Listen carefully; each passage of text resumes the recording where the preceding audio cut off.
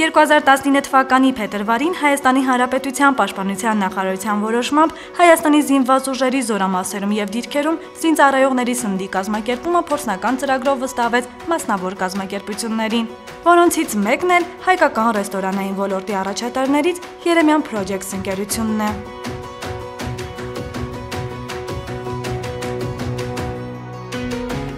Ուտեստների արագ պատրաստման ու որակի բարելավման նպատակով ընկերությունն Արցախի զորամասերում կատարել է խոհանոցային տեխնիկայի եւ սպասքի վերազինում, ճաշարանային հատվածի թարմացում, ներդնելով բարձրակարգ եւ ժամանակակից նորագույն սարքավորումներ ու հարմարություններ։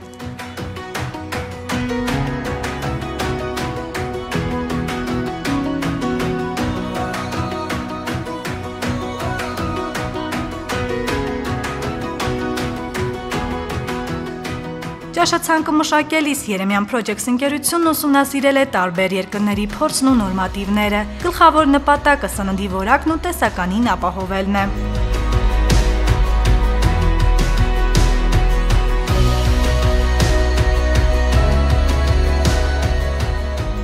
Զինվորները ստանում են 3 անգամյա սնունդ՝ նախաճաշ, ճաշ եւ ընթրիք։ Ճաշացանկն առանձնանում է ուտեստների բազմազանությամբ, զինվորներին մատուցվում են տարբեր տեսակի տաք ուտեստներ եւ աղցաններ, կաթնամթերք, քաղցրավենիք, թխվածքներ, միրգ։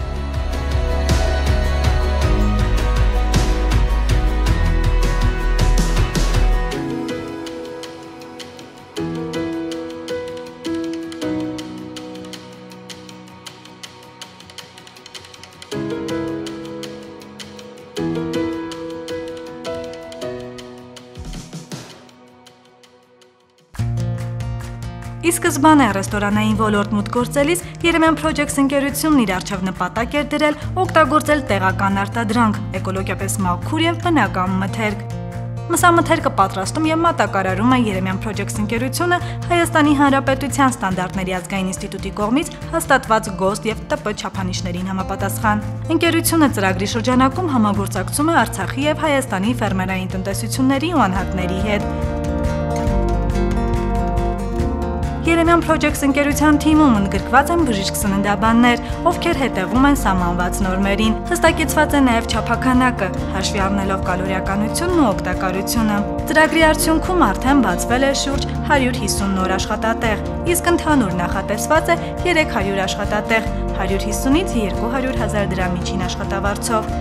Ընկերությունը ձևավորել է աշխատանքային խումբ, որը գործուղվել է Արցախի զորամասեր, վերապատրաստելու եւ օգնելու իրենց գործընկերներին մասնագիտական հմտությունները կատարելագործելու հարցում։ Երեմյան Փրոջեքթս ընկերությունը պատրաստակամությամբ ներդրել է բոլոր ջանքերը Հայաստանի Հանրապետության Պաշտպանության նախարարության ենթակայության ներքո գտնվող զորամասերի զինծառայողների համար սննդի կազմակերպման աշխատանքներում։ Սա ընկերության համար առաքելություն եւ պատիվ է, այլ ոչ թե բիզնես կամ պարզապես աշխատանք։ 2020 թվականի առաջին 6 ամիսների ընթացքում ծրագիրն ամբողջությամբ ավարտին կհասցվի եւ այլ զորամասերում եւս կիրականացվի սննդի մատակարարում նույն սկզբունքներով։